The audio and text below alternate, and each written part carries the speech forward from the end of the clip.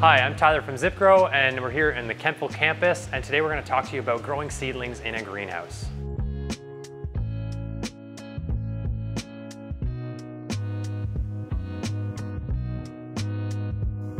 Some of the key considerations when growing seedlings in a greenhouse is that greenhouses can be much warmer and humid than indoors under artificial lighting. So adequate airflow is a necessity and proper shading if it gets too hot.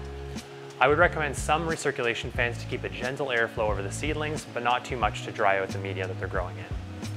When considering light, seedlings only need about 300 to 400 micromoles of light maximum to grow without stretching. So if you're in direct light, you can safely shade your greenhouse using a 50% shade cloth or either a liquid shade or any way of shading out your greenhouse structure.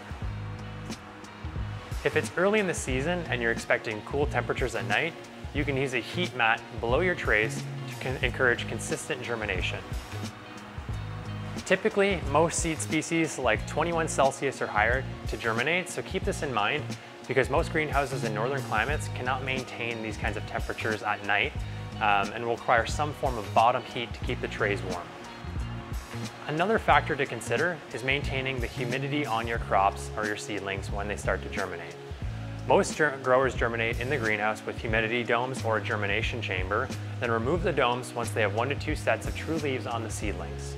Some crops also require darkness to germinate, so you can use products like vermiculite or perlite to cover your seedlings and keep them dark and moist for the period of germination.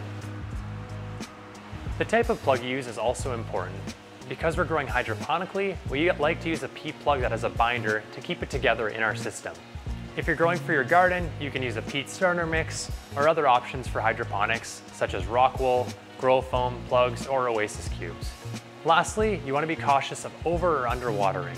If you're growing many seedlings, sometimes you want to water with a hose overhead because it's the easiest, but there's also the option of setting up timed watering with a flood tray to bottom water the seedlings. Bottom watering is often preferred because it prevents the leaves from getting too wet, as well as encountering diseases, as well as it waters your plugs more consistently. Bottom watering can also be accomplished by using small trays and just submerging your seedlings by hand. Thanks so much for watching. That's all for today. Please be sure to like and subscribe, and we look forward to reading your comments and questions below.